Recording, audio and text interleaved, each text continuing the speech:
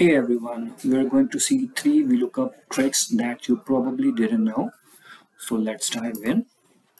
So the first one is we're using VLOOKUP and we will combine the given value with the static with inverted commas, a table array, and we're looking for the pricing. Therefore, I will use column 5.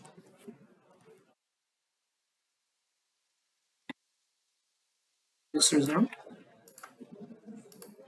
And so what this does is that when you combine the lookup value with static, it looks up value that starts with the given name. The second one is we're using sum with the VLOOKUP.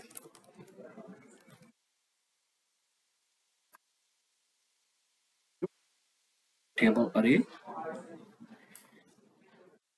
and we need sum of columns 3, 4, 5, 6, which we will mention in curly brackets.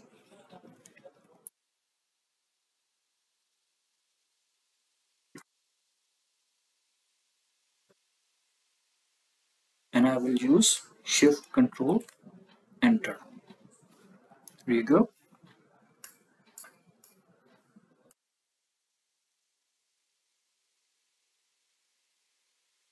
The next one is the simple VLOOKUP, and we're looking for Q4 sales. Therefore, I will use column 6.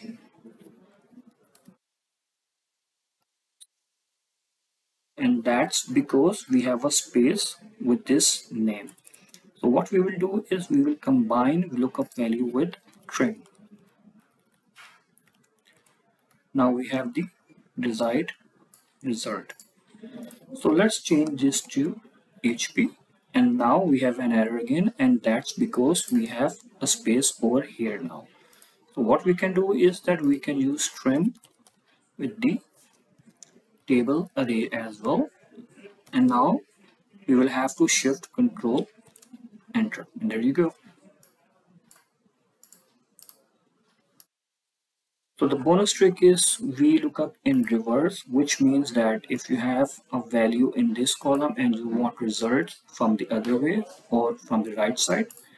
So for that, lookup value, and for table array we will use choose function, and I'm using these 3 columns 3, 2, 1 in reverse.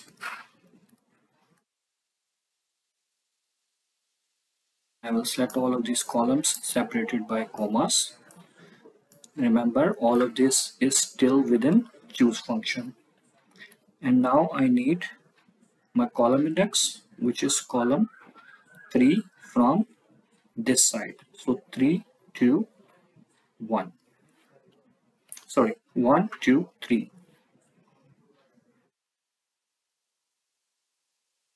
And I will Shift Control Enter.